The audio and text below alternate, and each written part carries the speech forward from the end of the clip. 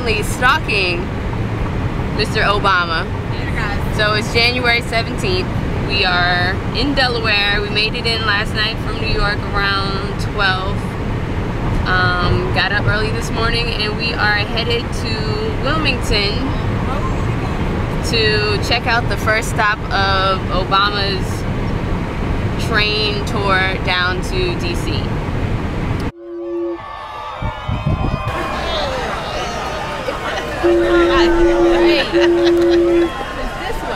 We've heard your stories on the campaign trail.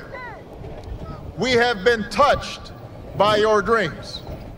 And we will fight for you every single day that we're in Washington, because Joe and I are committed to leading a government that is accountable, not just to the wealthy. Promises to one another, quite frankly, promises to the world. Folks, this is more than an ordinary train ride. This is a new beginning. Most difficult moments, our nation has always chosen a leader the times demand. And I believe that's why the nation has turned to Barack Obama. Turn to Barack to bring hope back to the nation. And the change we so desperately need. My fellow Delawareans, the next president of the United States of America, Barack Obama.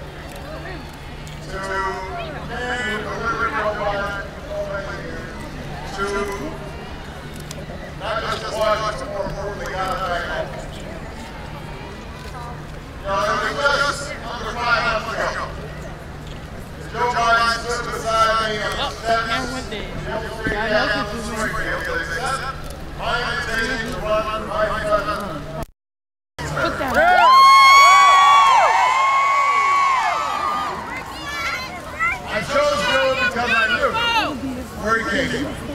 Even if I haven't spent much time here, because you can learn a lot about a person's hometown through the deeds that they've done.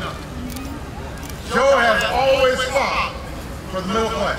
Forging the consensus to get things done. He has supported the cops and the firefighters and the families who form the backbone of our community, while emerging as a statesman in the community of nations. For 36 years, Delaware has sent Joe Biden to change Washington, and Washington hasn't changed him. Joe Biden has changed Washington. The people of Delaware know this better than anyone. Joe is still the scrappy kid from Scranton whose family moved here to Wilmington in search of a new beginning. They knew their share of hardship. They knew more would come. They didn't have much money. But Joe Sr. taught his son about the values that stretch longer than a dollar. The dignity of a hard day's work. The primacy of family. The dream that anyone should be able to make it if they try. And the simple lesson that when we Americans get knocked down, we always get back up.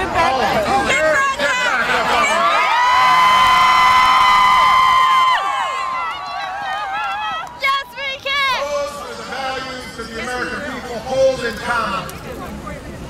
There's are shared by Irish Catholics from Wilmington and African Americans from the south side of Chicago, by Hispanics and Asians and Native Americans all across this great land. They form a foundation for our success, and they lift us up when we face adversity. Those are the values that Joe carried with him to the Senate. You sent him there when he was just 30. Yes. That's when tragedy struck. Suddenly this man who had a limitless future before him had lost more than most of us could imagine. That's when Joe Biden got back up on his feet. He didn't move away from Delaware. Instead, day after day, month after month, year after year, he came here to this station and boarded the train to our nation's capital. And then night after night, month after month, year after year, he rode that train back home in the evenings to raise his boys and a beautiful family alongside his beautiful wife, Jill.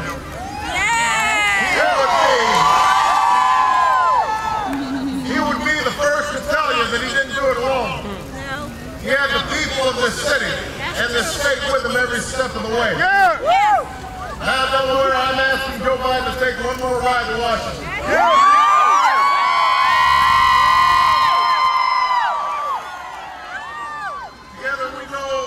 Work to be done.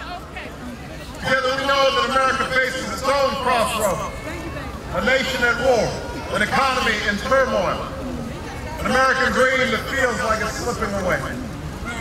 Together we know that the American people are facing adversity, and that the time has come to pick ourselves up once again. That's right. We've heard your stories on the campaign trail. We have been touched by your dreams, and we will fight for you every single day that we're in Washington. A government that is accountable, not just to the wealthy or to the well-connected, but to you. To the conductors who make our trains run, and to the workers who lay down the rails, to the parents who worry about how they're going to pay the bills next month on the commute to work, and to the children who hear the whistle of the train and dream of a better life. That's who we're fighting for. That's who needs change. And those are the stories that we will carry with us to Washington. We are now witnessing the very train that Barack is going to take all the way to DC. Not just Barack, but Joe Biden as well. I'm telling you, this is some good stuff. This is some very good stuff. Look at all these people. They're all over the place. This is just Delaware. Stop one.